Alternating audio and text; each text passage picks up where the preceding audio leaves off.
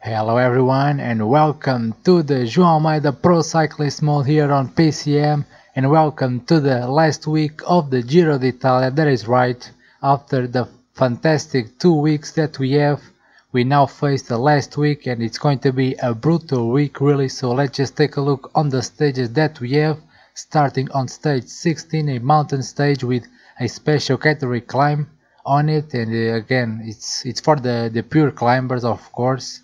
But that's not all of it, because stage 17, another big mountain stage, it ends on a uphill section, a mountain basically.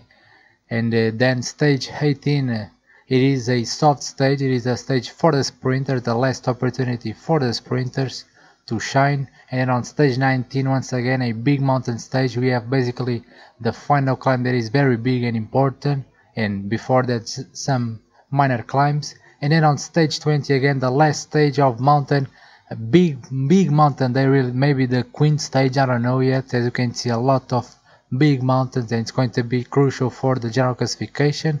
And then of course the last stage, it is a time trial of 16 kilometers, so nothing that big, but it will make a difference, I hope, but we'll see.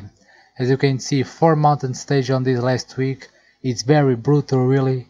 Let's see if João Almeida can hang on with the best. And let's go right away for stage 16 and see what can João Almeida do. And so guys, here we are, start of the first climb of the day, the special category climb, and by the profile, as we can see right here, it's very difficult climb, but the peloton is all together, so let's see what is going to happen. And here we are on the last kilometer of the climb, and as you can see, my teammates are all decimated really. They are all out of energy. João Almeida is all alone, just Mattia Cataneo in the group in the front. So yeah, so far it's not looking good for us because we are alone already and we still have 1 or 2 climbs to go. So yeah, let's see what is going to happen next. But so far the peloton, we are with the best, so that's what's matter of course, and João Almeida with the +4, it's a good thing. And so guys, here we are now for the first category climb. It is the Passo de Mortirolo, so let's go right away into the front of the peloton because we need to get a good position here on the group to not get caught by the attacks. But I'm getting blocked right now. Come on João, do not lose the contact please, come on. Let's go to the front because we need to get a very good position here. That's all I want. I don't want to lose the train and I don't want to lose any attacks because I know that I have a +4, but that's not enough. So yeah, let's see what's going to happen on this climb as we are over.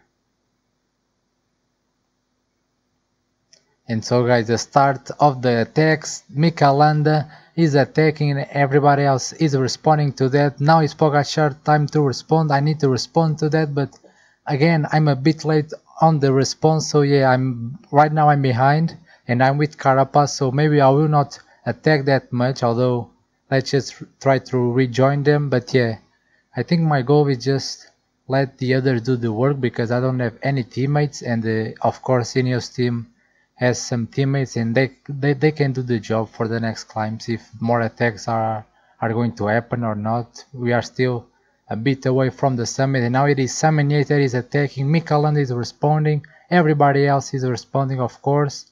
Let's see, is Pogacar going to attack or not? I'm attacking, and I don't know why the hell am I attacking. I just said I didn't want to do that, and I just didn't. Because of that I'm getting out of energy. So again, let's just let the other teams work and try to stay here because we are getting out of energy and this is not good. We are still far away from the summit. We are still a few kilometers away and this is not looking good for us right now. And so guys, Pogacar now is attacking and I cannot respond to that. I don't have the energy to do that. Carapaz now is putting a rhythm. Let's try to stay with him, but it's not looking good for us. I'm out of energy. I'm losing all of my energy. This is not good at all. And we are still a bit behind in terms of reaching the summit. I'm now on the wheel of Carapaz, but this is it. Let's just use the aerodynamic position not to lose too much time. But I lose the contact with Carapaz. As we see, we are 1 kilometer away, and thankfully it seems that they are stopping in the front with the pace, so I'm going to rejoin them, but still I'm without of energy. This is not looking good for us right now. Let's just try to stay here, try to regain the energy, and we have a downhill, so let's see if this is going to be good or not. And so guys, we are almost on the last 5 kilometers of the stage, and there's been a lot of attacks, but nobody got away, and now Nibali is attacking once again. So yeah, there's been a lot of attacks. I'm here with the peloton because I regained the energy on the downhill section, and I'm just responding to all the attacks that are occurring, but nobody got away, and I'm responding to this one once again. I don't know why, but yeah, because Nibali and Pinot are not a danger. So let's just now put a pace ourselves. We have some energy, see if I can do some damage here, but it seems that I cannot do that. And in the front, Giulio Ciccone is the winner of the stage. So yeah, the breakaway of course is the winner. And we are on the last 2 kilometers. Some attacks by Pinot and Sergio Higuita. And now the Ineos guy is following that. We are on the last kilometer now, so we have to sprint. We don't have the much energy, but let's start the sprint as well. And Sergio Higuita is in the front, and Carapaz very easily just passed by us and is ahead of us, so he's going to finish ahead of us. Let's hope that we do not lose seconds, but we'll see. As we finish on the 11th position, as we finish on the 12th position. And so guys, in the end we lost some seconds to Carapaz. I cannot believe that, but as you can see we lost 6 seconds to him because there was a little gap in the end. The game counted that gap, so yeah, we lost some precious seconds, really not that much, but still it's an advantage that we need to be careful. And now for stage 17, another big stage. It finishes uphill as you can see, so basically the last part of the stage is the most important, but that 2 climbs before that are important as well, so let's see what is going to happen. And so guys, we are on the last 25 kilometers of the stage. We are reaching the last part of the stage, this climb, and once again I'm just with Mattia Catanel, so not the best possibilities for us in terms of having teammates with us, but that is okay. We have a plus today, not the best as well, but yeah, let's see what's going to happen with João Almeida. And so guys, now the peloton is accelerating. Sergio Higuita in the front. I don't know if he's attacking or not, but yeah, we are on the last 14 kilometers of the stage still. We have a lot of climbing to do. Let's get into the front of the peloton so we don't get dropped and stay awake for any attacks.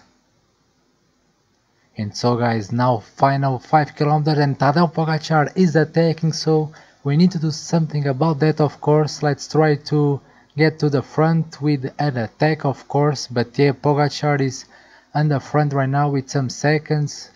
Thibaut Pinot is trying to catch him, I believe, but yeah, let's try to stay here with the group as he's being caught, I think. And now João Almeida, what are you behind? Come on man, don't lose the contact please. And yeah, I just need to get more focus in terms of responding to the attacks because I'm not doing that, and I think Pogačar is going away because the FDJ guy stopped the work, and therefore is going away Pogačar. So oh my god, we need to do something, but I don't have the energy to do it, so all I can do is stay here with the peloton. But yeah, Pogačar is in the front right now. It is not good, of course. The rhythm here is very high on the peloton as we are reaching the last kilometer of the stage. So yeah, come on João, we don't have much energy left, but let's start the sprint and see what can we do. And again, Carapaz with a big sprint. Just let's hope he doesn't get more seconds on us because Pogačar have some seconds on us and that is not good. And so guys, now for stage 18, it is a more relaxed stage with a stage for the sprinters, the last opportunity for the sprinters really. And yeah, so far we are not having the best week on the Giro, and let's hope that we can turn things around because we need to. We are losing some time and I'm not liking that, so let's use this stage to recover some energy and use them on the last 2 mountain days. And so here we are on the last 5 kilometers of the stage, and let's see who is the sprinter that is going to win today. I'm at the wheel of Sam Bennett as always, and let's see if he can get a good placement here for the sprint. I think he's on the wheel of Sagan. Yeah, that is right, he's on the wheel of Sagan, and I think once again Bora is going to launch Ackerman because he's the better one. And here he goes, last kilometer. Bennett is attacking. Bennett is sprinting alongside Ackerman, who is going to be the winner. And it is Sam Bennett the winner this time, ahead of Pascal Ackerman and Matteo Moschetti from Trek Segafredo. What a win by Sam Bennett, really. That was a powerful sprint. And yeah guys, after that amazing sprint from Sam Bennett, we have now the stage 19, a big climb in the finish. And it's getting very difficult, really. Let's see if João Almeida can hang on with the best and do not lose too much time, really, because I want that second position. And so guys, here we are on the last kilometer of the first climb of this stage, and so far everything is alright. So we are with the peloton. Some of my guys are without of energy, but that is okay. I still have some of them with me. Matteo Cataneo and Ballerini are the best guys so far. And yeah, let's see what's going to happen on the next climb and on the last one as well. And so guys, by my surprise, everyone is together here for the final kilometer, so I just put a train with my teams because they have the energy, and let's see if that is worth or not. But right now Pogacar is attacking. Oh my god, come on guys, I need to respond to that. My teammates have the energy and they are here for that. Respond to the attacks as we are entering the last 5 kilometers. And Stimmel doing a fantastic job. Now it's time for Nikita to do the work and catch Pogacar. We don't want him to go away, of course. And yeah, so far so good. My teammates are doing the job, just putting a rhythm. And João Almeida is looking good as well.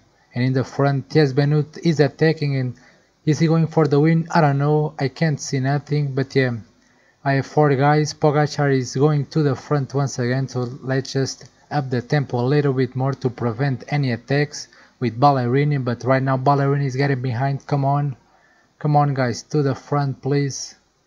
I need to go to the front because it seems Carapaz now is attacking. Oh my god, then the win is for Thies Benoit from the breakaway, but that doesn't matter now. Carapaz is putting a rhythm in the front with his teammates. So come on, it's time for Matteo Cataneo to enter to the job because he's the best man for me. Come on Cataneo, please, a little further the group, because as you can see Carapaz and Pogacar are right in the front. I need to go to there as well as we are entering the last kilometer, and we are all together still, but the sprints are going to come, of course. So let's just put a pace ourselves and maybe just go 99, see if that is enough. And Carapaz once again with his sprint capability is ahead of everybody else here in the group. So let's see if we are going to lose time or not. Hopefully not, but I'm not sure really, as we are here behind Pogacar at 20 position, so I don't know. And so guys, the win is for Thies Benoit from the breakaway, Pio Bilbao 2nd place, Giro Ciccone 3rd, and Carapaz on the 12th position. So, and we lost time once again. Oh my god, as you can see, we lost some time for Carapaz and Pogacar, and this is not good. Again, we lost some time on the mountains, and little by little we can losing a lot of time, and that is not okay, of course. We still have one more stage of mountains. Let's see what's going to happen there. And so guys, we are on the last kilometer or the first climb of the stage, and already I don't have any teammates with me. They are all out of energy. I just have, as always, Matteo Cataneo and David Ballerini with a +4 days. So yeah, João Almeida with the +2 is not the best, as always. I want more, but let's see what's going to happen on the next climbs. And so guys, we are already on the second climb. We are already 1 kilometer away from the summit, and once again the pace is not that slow because I just had Matteo Cataneo with me right now and he's getting out of energy. João Almeida still with a bit of energy, of course. But yeah, we are losing teammates and we are not even on the halfway through the stage. It's getting difficult for João Almeida, but let's see what's going to happen.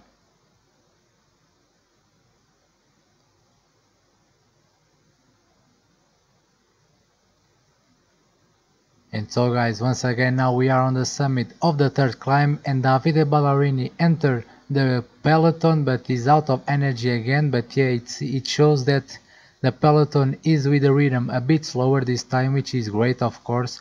João Almeida with all of his yellow energy, so we have some energy that is great, of course, and now we have a big downhill where we can rest for the last 2 climbs of the day.